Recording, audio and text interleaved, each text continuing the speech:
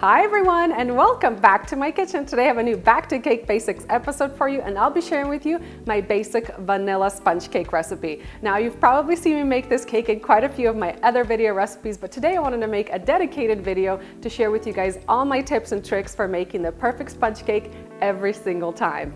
And sponge cakes are really unique and different for a couple different reasons, but the first thing you'll notice is they're really light and fluffy and voluminous, but they're a little bit more dry on the inside, and that's because they're made without any oil, butter, or grease. So they're made with just eggs, sugar, vanilla, flour, and baking powder. Just 5 ingredients to make this simple cake. And as I mentioned, they're a little bit more dry on the inside, but that actually makes them perfect for just about any type of frosting or filling, especially if you're going to be using fruits, fruit preserves, or jam, or even wine as flavor for the inside. Sponge cakes are really great because they'll absorb all that incredible flavor and still maintain their shape. So for this recipe today, I'm going to be using 6 eggs, and this is perfect for 2 8-inch cake rounds, or you can use this for a jelly roll pan if you want to make a cake roll. If you want to increase this recipe, that's super easy to do. I'm going to leave all the instructions on my website. Meanwhile, let's get started with this recipe.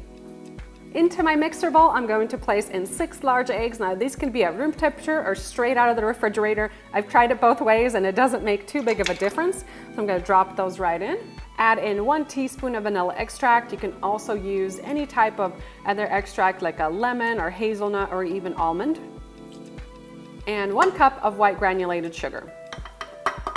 And before beginning your recipe, I recommend washing the inside of your mixing bowl with a degreasing dish soap just to get rid of any trace amounts of grease that may have been left in the bowl from a previous recipe. So I'm going to whisk together the eggs, the sugar, and the vanilla for about 7 to 8 minutes on high speed until the eggs are really thick and fluffy, voluminous, and they should be pale white in color. So sponge cakes get all their volume from the eggs, so you need to get the eggs to the right consistency. Beating the eggs will also help get rid of any eggy flavor. So if you ever made a sponge cake and you can kind of still taste the eggs in it, try whisking the eggs for longer the next time. It's definitely going to help.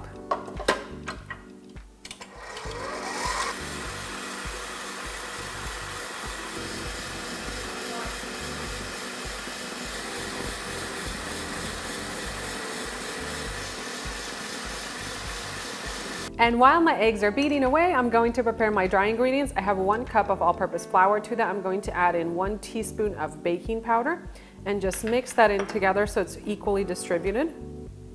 My eggs are all done. They're thick, pale, and voluminous, and now I'm ready to add in the dry ingredients. And this is also a crucial step in the recipe, because if you deflate the eggs at this point, you might as well just throw out the batter because your cakes are just going to be flat. So it's really important to add the ingredients gradually. I add this 1 cup of flour in 3 increments. I add just a little bit at a time, and you always want to sift it into the batter. Don't just dump it in there. Sift it in, and then grab a spatula and gently but thoroughly fold from the bottom of the mixing bowl. So I always just start from the top, just kind of bring it in, because the flour likes to fall to the bottom of the bowl. You want to make sure that you get all of it incorporated. So gently but thoroughly, just fold it in there. You don't want to mix it in with a whisk. You don't want to use this, you don't want to do this step with your mixer. You always want to use your hands and a spatula and gently fold it in. And adding in the flour gradually takes a little bit more time than, say, just dumping it in there, but it's really important to add it gradually. Otherwise, it's just going to clump up, weigh down the eggs, and the cake is going to go flat. And last bit of flour going in.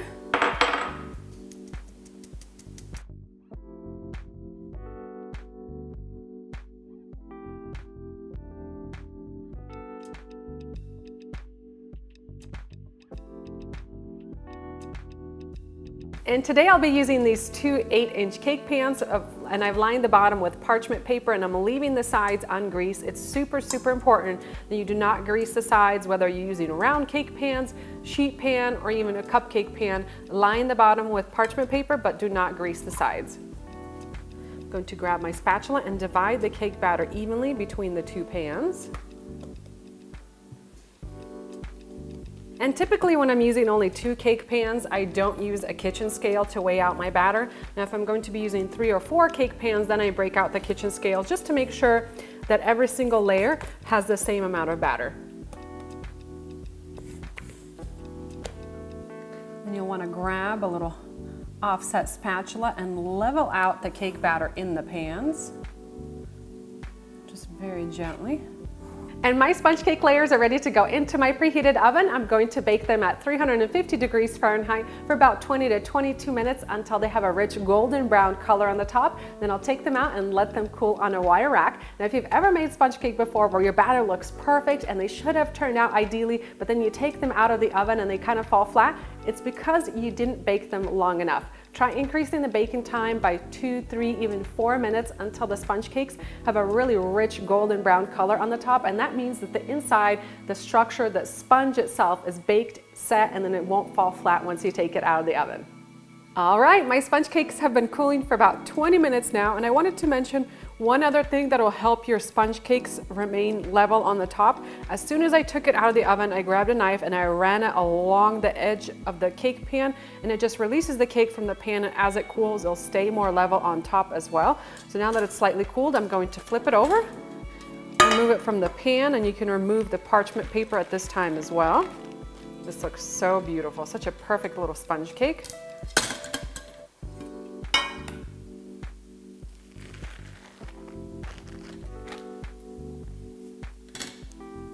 And I wanted to show you guys what the sponge cake looks like on the inside. The first thing is you want to let the cake cool completely. So if it's even a little bit warm, it's going to start to gum up on your knife. Grab a long serrated knife and then split it down the middle. I like to go around the cake first and cut about 1/2 inch into the cake. Make sure that it's even all the way around, and then you can start cutting further into the cake.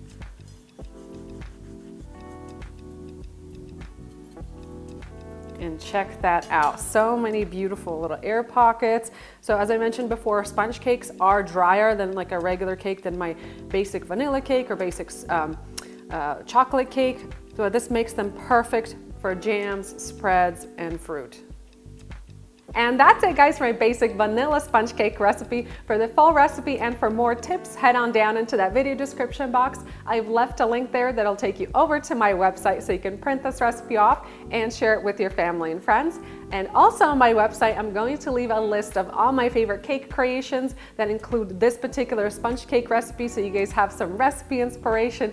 And make sure to check out my entire Back to Cake Basics series. I have lots and lots of recipes in there, lots of cakes, frostings, whipped cream frostings, and fillings, so you guys can create your own cake recipe. Thank you guys for watching. I hope you enjoyed this sponge cake at home. If you have any questions whatsoever, don't hesitate to leave me a comment in the comment section below. Thank you guys, and I'll see you next time.